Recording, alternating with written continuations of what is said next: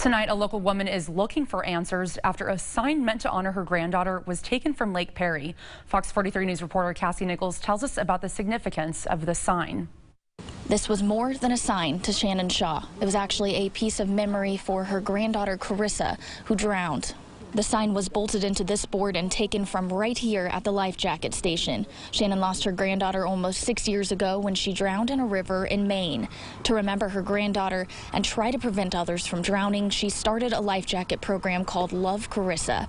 6 life jacket stations are located around Perry Lake, but this weekend the sign at Slough Creek Boat Ramp went missing. It was the first station where Shannon placed the life jackets. It has, of course, sentimental value to me because it has my granddaughter's face on it. You know, it has her signature, it has our story. And the biggest part of this is that, to me, it's on the Army Corps property. Shannon says she knows these can be replaced, but the fact someone took something with Carissa's face on it is the heartbreaking part. She still urges people to use the life jackets when they come to the lake, of course, and she hopes whoever took the sign returns it. At Perry Lake, Cassie Nichols, Fox 43 News.